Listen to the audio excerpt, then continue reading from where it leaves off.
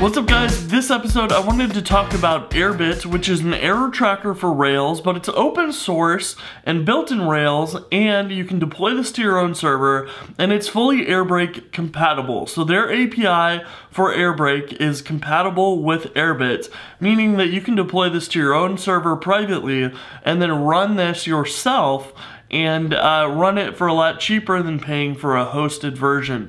Plus, you can use this as a central tracker for all of your Rails apps for one price, just to pay for whatever your server costs are, and then you can have all of your Rails apps send errors to that same server, and you can track those all in the UI nicely. So I've been running Errbit for all of my apps for a while now, and I'm going to walk you through deploying this with my own hosting tool, Hatchbox, and we're going to use that to spin up a DigitalOcean server. We'll deploy Errbit to it, and we will configure the email settings and a couple of other options there. Now, you are free to deploy this to anywhere you like.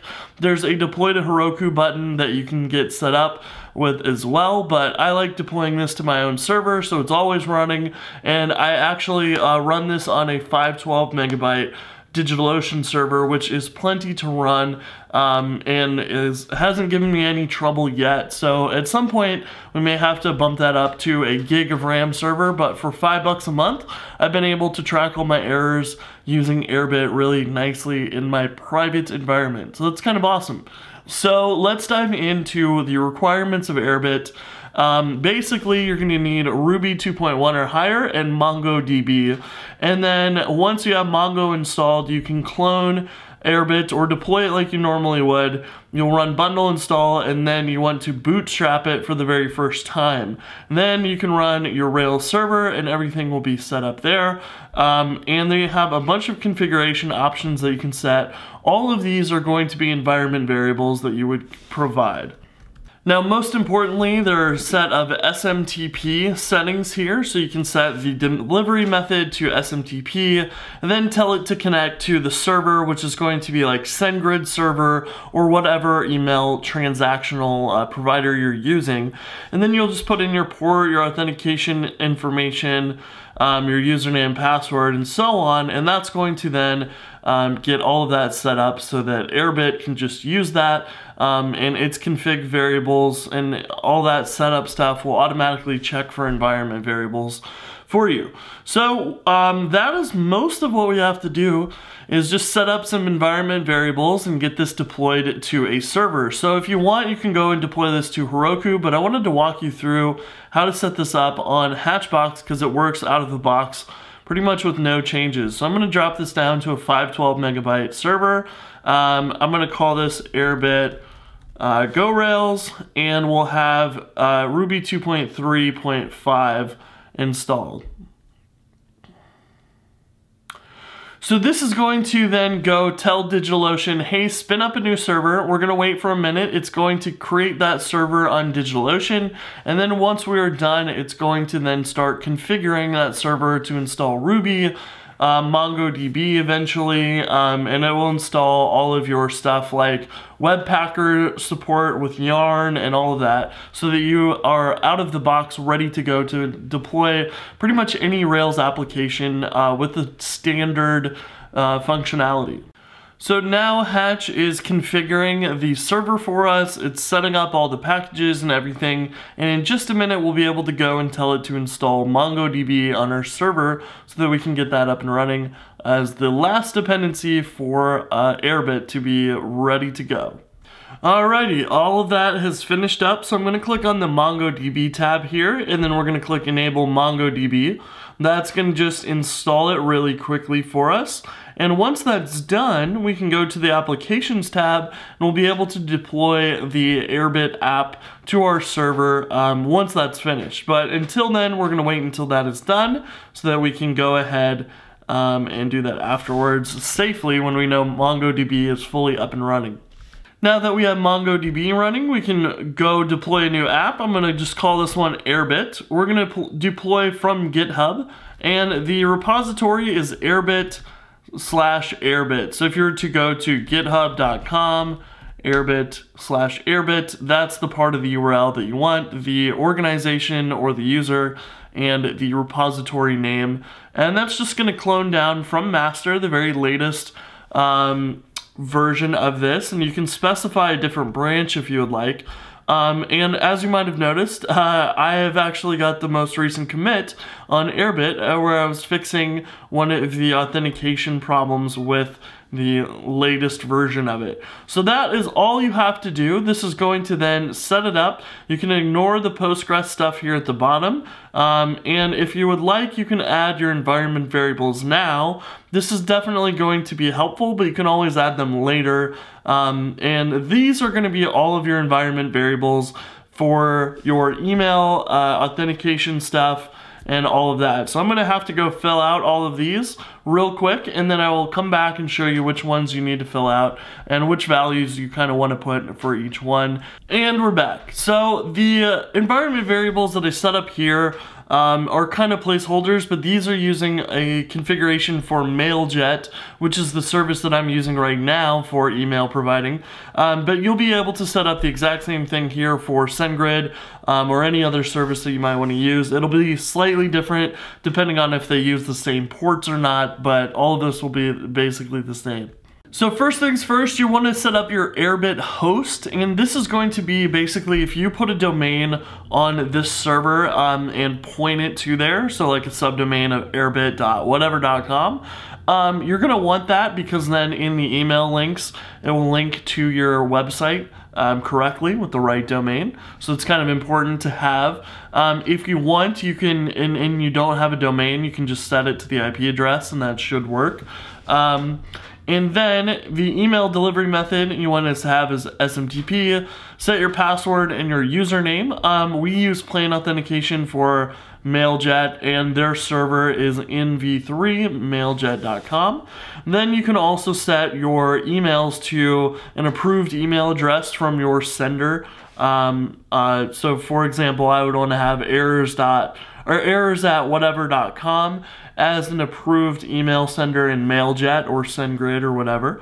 Then you'll have your SMTP port, and just for GoRails or a Hatchbox, I mean, this is going to be set as logproduction.log for your Errbit log location. By default, this doesn't actually log to a file, and Hatchbox logs to disk rather than running its own log server. All of those logs will be in logproduction.log in production if you set this variable. Otherwise, you won't be able to retrieve those, and it won't work quite as expected. So with that said, I'm going to go change the password and the username, and we'll go and deploy this and then have this all set up. So I will see you in a second. And as you're deploying on a 512 megabyte server, you'll probably run into a failure or two when compiling gems like Nokogiri or UNF extension, because those are compiling C extensions which can run out of RAM really easily. And all you just have to do is hit retry, and the next try usually works. And then you will have Errbit actively deployed to your site. Now this is not ready to go yet. We need to create a user account first, and Errbit is not going to automatically come with a user account or sign up process because it's private, and so we shouldn't be able to register a new account on here because this isn't open to the public. So what we want to do is go SSH into the server, and to do that you'll have to go into your server, go to the SSH keys tab, and add a new SSH key there. And then you'll be able to go to your terminal and say SSH deploy at the IP address, and you will be logged into your Hatchbox server. Now, if you want to go to the Errbit current directory where it's running the latest version, you can go in there. And we want to run bundle exec. And if you look at the instructions for Errbit, they have that rake Errbit bootstrap, and that's what we want to run this very first time. And that's the only time we really need to run this manually, and so we're going to go ahead and do that. And there we go. We get an email and password that we can use to log into our Errbit instance now, and we can go change these once we're done. So let's log in with that, hit sign in, and then we can go to edit profile, and change our email address and our password there. So here we can just change our password, and we can change our email to chris@gorails.com. And you have the options to even go through and set up your GitHub or Google accounts to log in. I'm not doing any of that. That will require you to set up OAuth apps and then put your keys and all that stuff in environment variables. There are instructions for all that if you want to read up how to do it, but I don't see any need to do that for my private instance here anyways. So we're going to have just a new email and password and update our user account here. It will sign us out, and we should now be able to log in with that. And voila. So there we go. Now we can log in with our own account, our own password, and set up our applications inside of here. So Errbit by default will have no applications here, but we want to create a new app.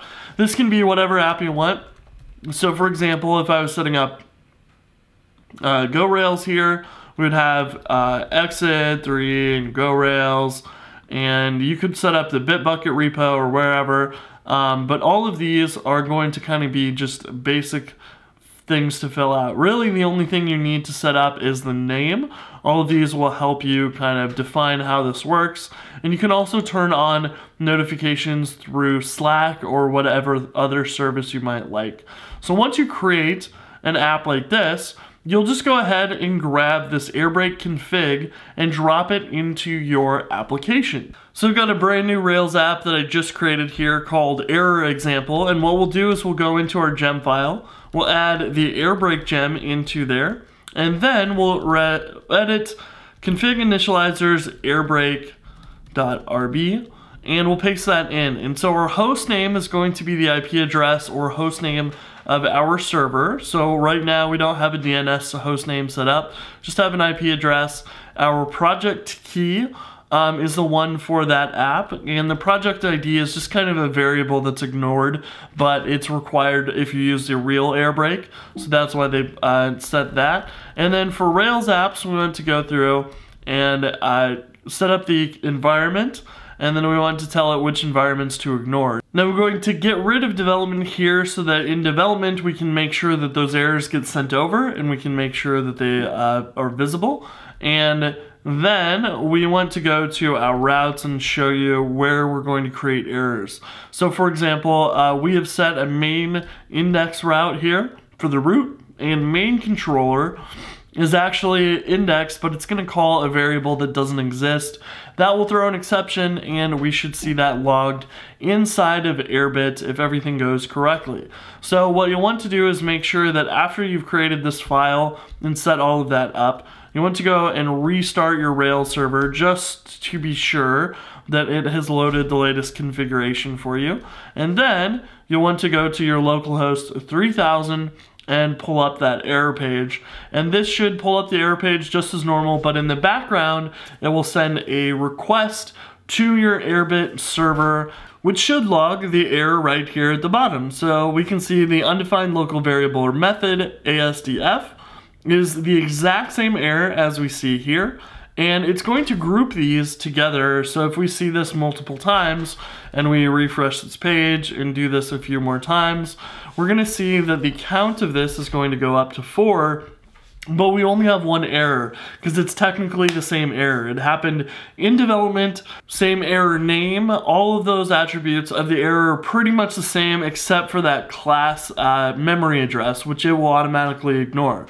So all of these should be treated the exact same, and you'll see here, you can see GoRails development. So if this same error cropped up in production, you'd be able to see that as well. And so once you figured this out and solved the problem, you can go ahead and click OK, and that will get rid of the error in Errbit. And there's also a cool thing here that Errbit will have its own self.errbit, so if Errbit ever had an error, it will track it inside of itself, which is really cool. And that's really all there is to it. You can go ahead, create new apps, add them in here, and just set up their configuration, and all of that is ready to go. So that's really fantastic. You can set up a bunch of these applications, sending information to the same server and tracking all of those privately for yourself. So especially if you're working with clients where they're running apps and you want to be able to track the errors in their apps as you maintain them, you can set up your own Errbit server instead of having each person set up their own Airbreak or whatever else they choose to use, and you can have all of that tracked in one spot for yourself. So it could be a nice service to offer to clients if you're doing consulting as well. And you have plenty of other options in here. You can add more users from the admin. You can look at all the unresolved errors, and there's some other configuration things. But for the most part, this is all that Errbit does, and it does it pretty well. And I haven't had hardly any issues with it. And I've been really happy using it as an alternative to paid services out there that generally tend to cost quite a bit of money. The only thing I will say is that you want to use the latest version of Airbreak. It works just fine. I ended up fixing in the last couple days an authentication problem with it. So the latest version of the Airbreak gem, which is like 7.1 or 2, works correctly with Errbit now, and all of that is good. So there's enough of a community and enough support built up so that if you want or do run into problems, you'll be able to go and either submit your own patch and tests and all of that stuff and get them merged in quickly, or someone else will do that probably before you get around to it. So that's always good. And to simply update to the latest version of Errbit, all you need to do is git push to Heroku again, or for the convenience of Hatchbox, if you go to your application, you just click deploy again, and it will grab the latest commits from master, and that's all you have to do.